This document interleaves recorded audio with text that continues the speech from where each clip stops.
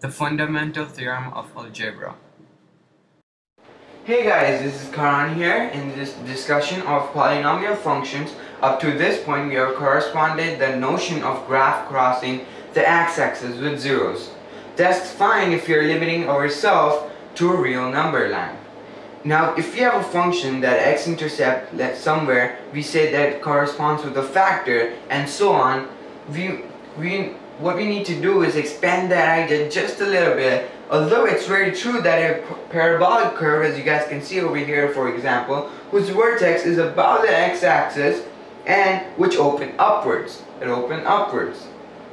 That has no x-intercept, that means no zeroth value in real system. However, just to expand our thinking, complex number, it will turn out to be direct correspondent and between the number of 0 and its function, and the degree of polynomial function is that the essence of what we call the fundamental theorem of algebra. Okay, so let's go ahead and talk about the fundamental theorem of algebra. Now if you have function f of x function of polynomial degree, let's say n, and n is greater than 0, then f has at least one 0 in the complex number system. Okay, so there's a little rule for it, so let me go ahead and write down the rule. If you have a function and in that function an nth degree polynomial function has exactly and zeros. What I'm going to do now is give you guys an example over here.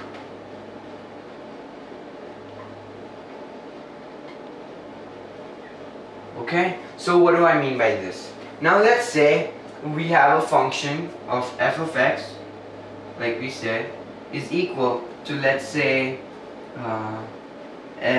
x raised to 4 minus x raised to 3. Let's do this. X raised to 4 minus, let's say, plus 8. Okay, so the nth degree that we have in the polynomial function is the 4th value. So how many exactly n zeros will happen? If this 4 represents the n value, the nth zeros will have exactly 4.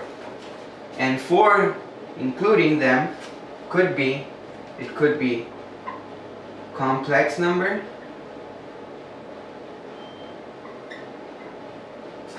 or it could be real number. Okay?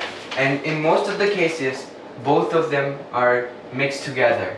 That means, I don't know the zeros of a function, but it could also mean that this function could have 2 complex numbers and 2 real numbers. It could also have 1 complex numbers minimum, okay, that is the minimum requirement if you have a n polynomial. If you have nth degree which is greater than 0, that's the minimum requirement.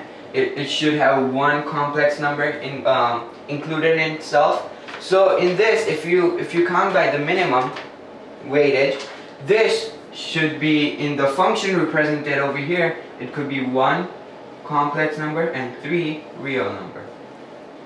Okay? Now to understand this concept, we actually need to know factorization, because these equations will lead us to factorizations. Now let's say if f of x is polynomial of a degree n, and n is greater than 0, and then f has precisely n factors. That is exactly what I just said over here. Now therefore n factors. This tells us about the existence of a factor, but it doesn't tell you about how to find them. Okay, so our idea now is to, after the investigation for them, and we need to find out already the investigation of numbers of techniques at this point. So we know the basics that it's very simple equation. For example, let's go ahead and take an example. Let me go ahead and erase this.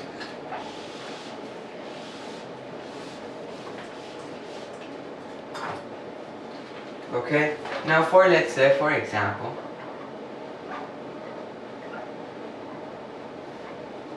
if we have f of x is equal to x squared minus x minus 6. So what are the zeroth of this function? Now zeroth is basically trying to tell us if a function graphs, if y is equal to 0, what is the value of x? Okay, so what are the zeroth? Well, we can actually find out without graphing it. Well, how? We factor it first. So you factor this f of x function, and it turns out that it's x minus 3 and x plus 2. Okay, and this is the f of x part is equal to 0, as we all know.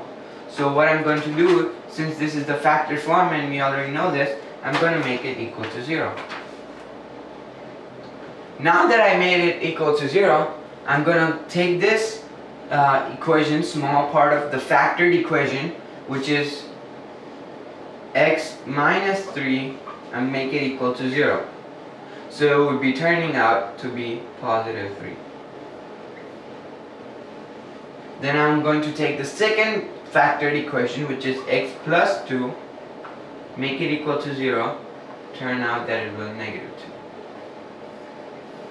So when you graph this function, okay, the zeroth, there should be a point where it looks like this. So let me go ahead and show you the basic structure of how it's gonna look. Okay, what do I mean by the zeroth function? Is that if you graph it somewhere here, it could go in negative 2. It has a point right here, and 3. 1, 2, 3. So it has 0th point right here. If you can't notice them, it's right here, it's right here. Okay, and the graph could be curvy or anything like that. Okay, since we haven't graphed it yet, we don't know how the behavior of the graph is. Okay, but we sure do know the 0th value of this graph, which is negative 2 and positive 3, which we just found out by the method of factorization.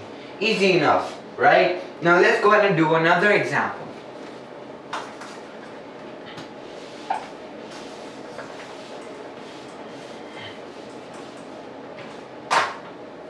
Now another example that we are going to take is g of x is equal to x squared plus 4. Okay, now what do we do? Well, we make g of x, which is representing the y value, okay, make it equal to 0, is equal to x squared plus 4. Now we know that we need to carry this 4 positive and turn it over here. That would make it negative 4 is equal to x squared.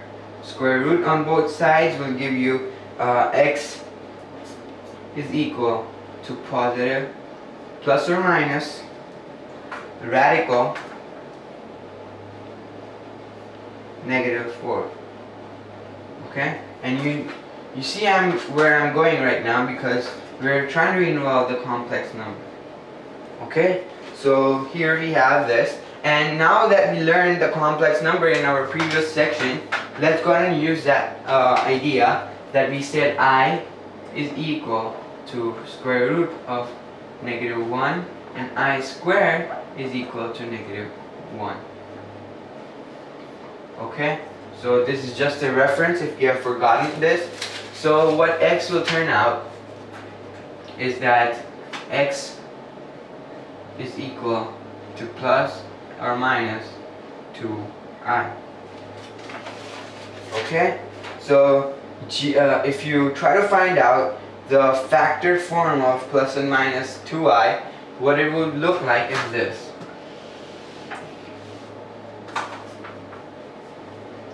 Now I'm keeping this for your reference, okay, so you don't forget it.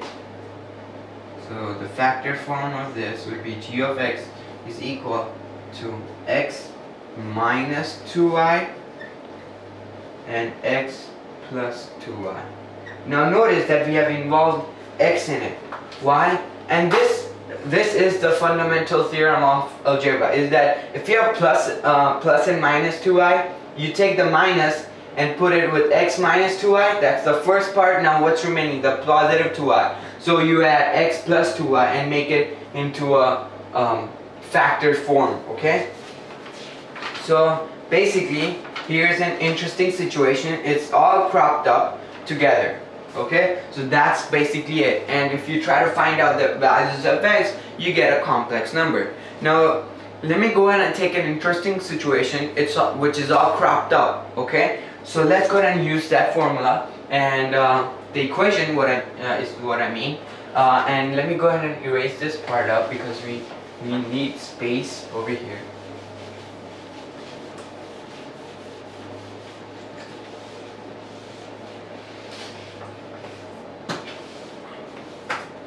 Okay, so let's go ahead and take f of x is equal to x squared, and I would encourage you guys to do this with me.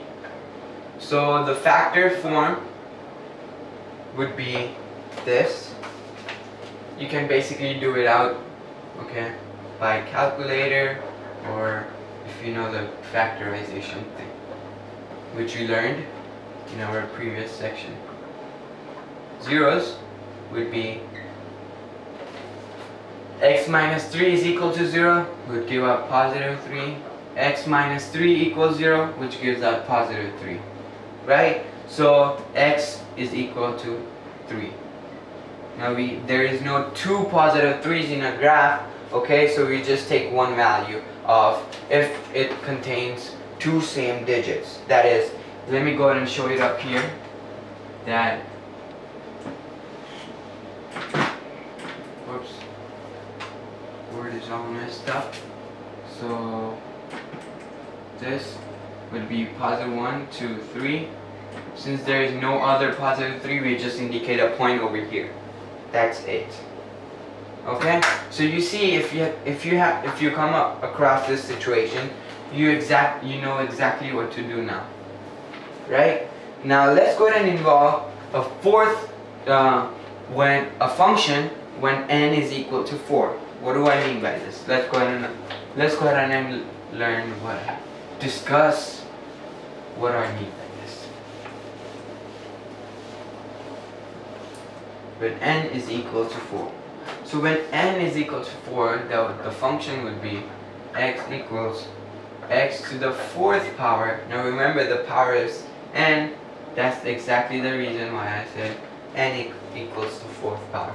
So when you factorize this, it would be equal to f of x is equal to x squared plus 1 and x squared minus 1. Okay?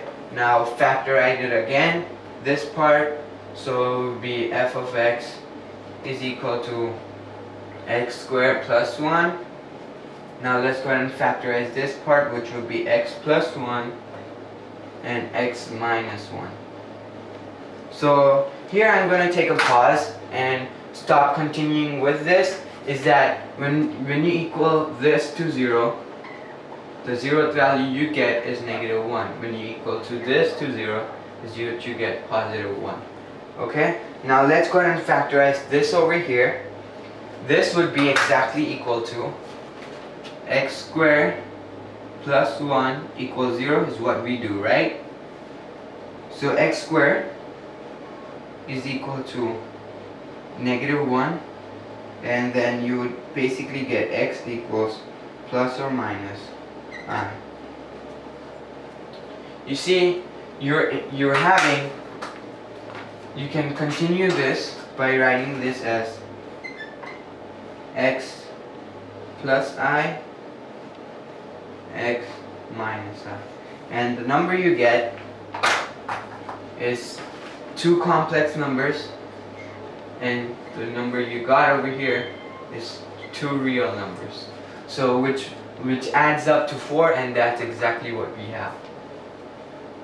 You see, the point I'm trying to make is that the nth value is always equal to the factors that it comes out. It could be either complex vector or a real factor, but in most cases they're mixed, combined. Like in this situation, what's happening is that we have fourth, and when n is equal to 4, you have two real numbers and two complex numbers, so they are all mixed up together. Okay, now at this point what we want to do is point out the zeros happen in conjugate terms.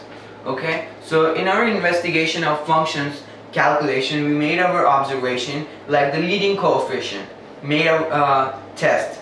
Okay, leading coefficient test. Now what we need to do is make some equation like synthetic division that we talked about, which identifies zeros and factors and whatnot.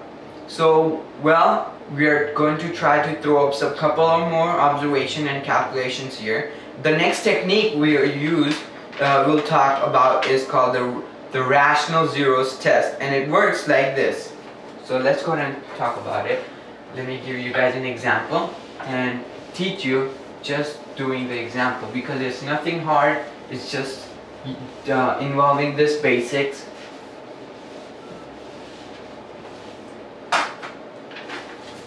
So let's say, and this function is going to be a long function, phi x cubed. You see, I've added the leading coefficient, minus 2x squared minus 25x plus 10. Now, if you get shocked by looking at this equation, it's basically, you don't have to get shocked. Even if it's 10 digits larger than this, I could solve it without looking at this. Now, what do I mean by this? Let's go and understand what do I actually mean by this. Well, the possible zeros is what we are trying to find out, right? So, it turns out that mathematicians has created a formula to find out possible zeros, and this could be an easier way instead of using factorization. Okay, so factors of the constant. Now if you forgot what the constant is, let me go ahead and point it out.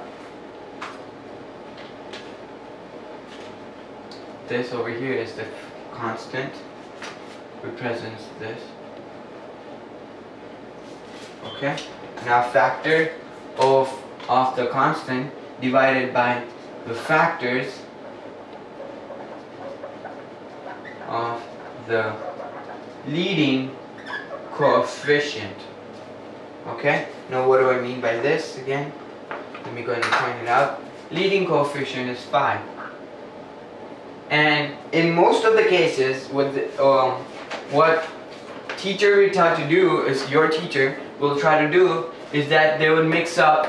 What they would do is put negative 2x squared plus 5x cubed minus 25x plus 10. Well, that's not in right order, right? So you have to put it in the right order. That basically means that the highest coefficient, the highest n value comes first, and it decreases as it goes by. Okay, so you have, if it were negative 2x squared, negative 2x squared, then plus 5x cubed minus 25x plus 10. We need to swap this around so we can make it 3, 2, 1, 0.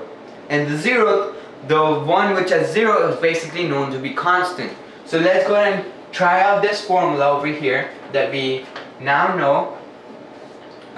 So the zeros would basically equal to plus and minus 1.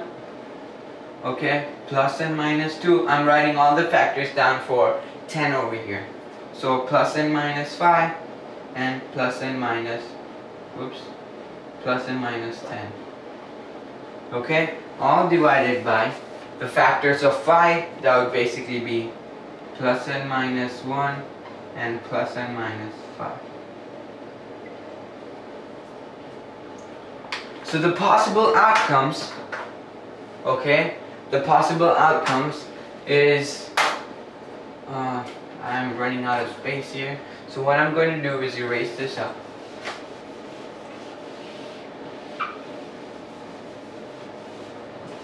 Even though I didn't want to, because the formula was right there. Okay, so the zeros would be 1, 2, 5, 10, 1 divided by 1, 2 divided by 1, 5 divided by 1, 10 divided by 1, 1 divided by 5, 2 divided by 5, 5 divided by 5, 10 divided by 5. Now, you see 10 divided by 5, 5 divided by 5 is equal to 1. So what we want to do is not to repeat ourselves. Okay, so what I'm going to do is the zeros, I'm just going to write them down. And what you need, let me go and write it down. So here what I've done is wrote down the zeros. Okay, now the next step you basically do is to use, there's a test called synthetic division. Now use the synthetic division and make sure that the function we had before is, when you plug the value of x, such as +1 or -1, when it turns out to be 0, the remainder turns out to be 0. That's the zeroth function. Okay, so I hope you guys enjoyed this video. There's a Facebook page down below in the description area. Click on that and make sure you like the statuses I post and stuff like, give it a like, comment, and subscribe here on this video, and which will make my day. And thank you for watching.